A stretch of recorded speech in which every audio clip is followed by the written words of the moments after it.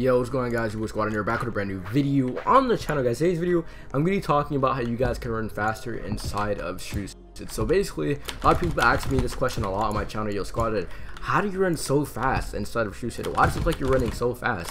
Why does your editing look so smooth now? And like, it looks like it has like literally no delay. Like, if you guys see right here, it looks like it has like literally no delay at all. And I actually have a very easy and very, you know, I guess I want to say a kind of easy response to it, but basically what I use to make it look like I'm running faster inside of Strucid is an FPS unlocker. What you may ask what an FPS unlocker is, it's basically something that makes your game smoother, and it does make it look like you're running faster, but in reality you're not even running as fast. It just makes it look as fast. It's not even running fast, it just looks like that.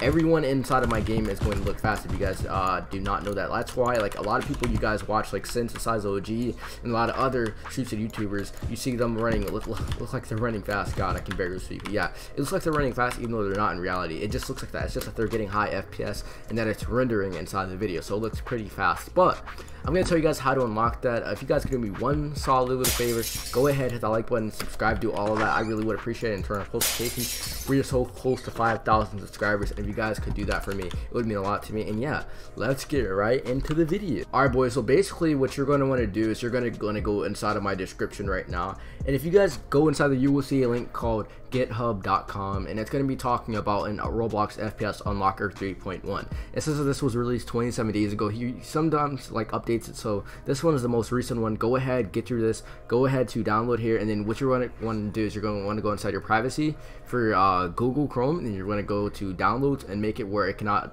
block downloads. And once you go ahead and do that, you're going to go inside of your antivirus, aka Windows Defender, if you guys are not paying for an antivirus subscription. Go ahead, do that, turn off real time, turn off everything else, including the private network and the public network, so it does not detect the FPS unlocker. And another thing about this though is that you sometimes want to keep that off, because if you don't allow it to stay inside your computer, it's going to keep getting deleted over and over, and that's the bad thing about it. But after you guys do that, you will see an application called Windows FPS for Roblox, and then you want to go ahead, open it, and once you actually, let me show you guys this right now. Let me go ahead to the display, and as you guys see right now, let me go ahead and let's go right here, and God, that's something else. Okay, so as you guys see right here, this is the Roblox FPS. What you want to do is you want to open it. It'll say Roblox FPS unlockers are already running if you already have it, but it's gonna basically inject some type of like, it's not cheating inside of Roblox. It's actually making your FPS be uncapped, so it's smoother and it looks like you're running faster and you'll have less delays. But a lot of you may say, oh well, this is slowing down my computer, it's making me lag my computer. No, that's not the case at all. In fact, what it's doing is it's actually, you know, it's God, I can't speak.